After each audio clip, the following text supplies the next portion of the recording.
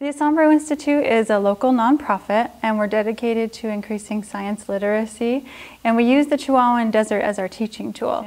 We use local relevant science, and then we take science that's happening today and we transfer that into activities for students. And one example of this is the rainout shelters at the Chihuahuan Desert Nature Park.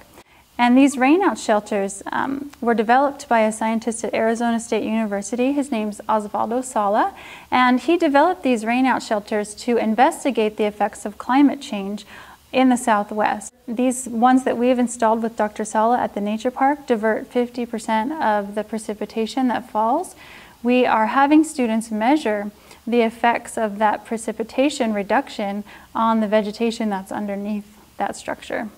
So as the students look at this problem, they say, oh, I understand there's less precipitation that's going to be falling in the Southwest. This is a problem. So they can take that problem and then they look at, oh, here's a very clean experimental design. We've got this rainout shelter that's taking away part of the rain that's not hitting the soil. The plants are not receiving that. Then they can actually collect the data themselves. They do a quick analysis and then they make their own conclusions. It basically funnels off about 50% of the rainwater that comes down and pulls away from the plant, like you're saying, to show the difference between a plant with regular full rainwater and a plant with half the rainwater. And even though that Las Cruces gets a lot of drought. Yeah, so in New Mexico, Las Cruces, we're not getting that much water, so take 50% away from that. These things are getting like 3 inches of water.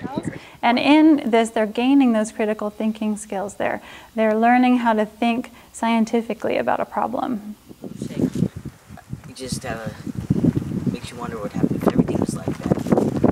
What do you think would happen if everything was like that? There'd be a lot less plant growth. There'd be a lot less animals. Yeah. Bugs, insects. Everything would just, population would just go down. Plants.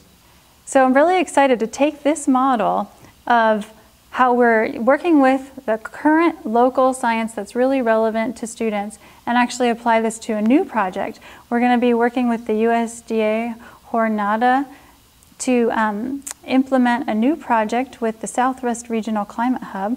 We'll be developing the curriculum for the Southwest, and we'll be looking at climate change in the region, and we'll be developing some really flexible, neat models that teachers and other educators throughout the Southwest can use in their own classrooms or with summer camps. And they'll be exploring different important key messages about climate change in this region.